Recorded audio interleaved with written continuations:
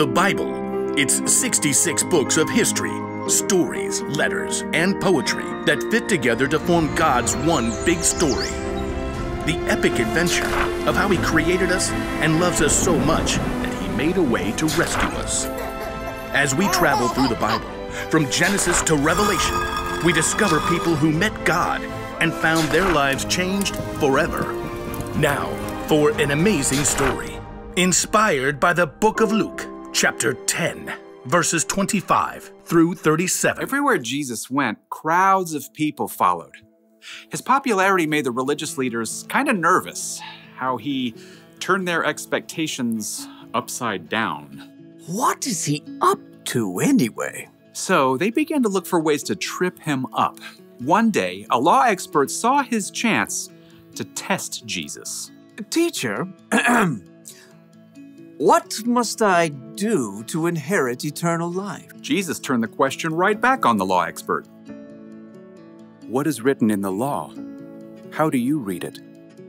Love the Lord your God with all your heart and with all your soul and with all your strength and with all your mind. And love your neighbor as yourself.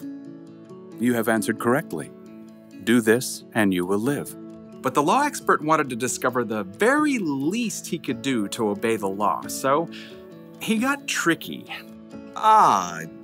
Yes, but really, who is my neighbor? Jesus looked directly at the law expert and he saw what was in his heart. So Jesus began a story. A man was going down from Jerusalem to Jericho. Now, if Jesus were to tell this story today, it might go something like this.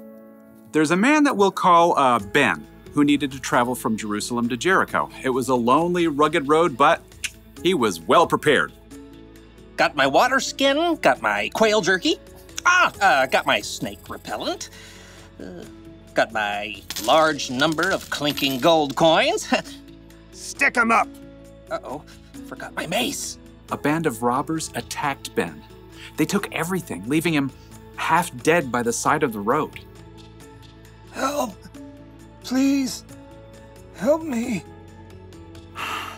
There was no one to hear. The sun beat down. Shadows shifted as the day wore on. At last, he heard footsteps. Through shimmering heat, he could barely see a man in khakis and a blue button-down shirt. In the beginning, let me Google the Greek word for beginning. That'll make me sound more intelligent. The man was a preacher working on his Sunday sermon. Help me! The preacher spotted Ben lying there in the dust, but he immediately looked down at his phone, pretending not to see. Instead, he crossed to the other side of the street, putting as much space between him and Ben as possible. Please! But the preacher was gone. Ben's throat was dry now. He could barely swallow.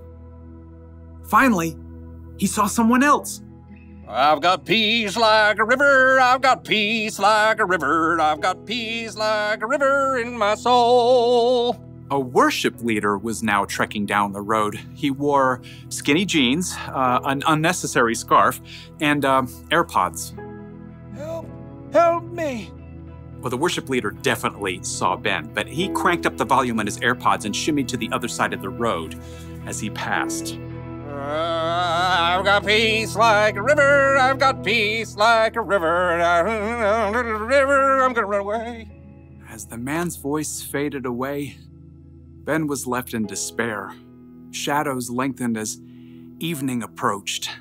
Once again, Ben heard someone coming. Turning his head, he could just barely make out a donkey.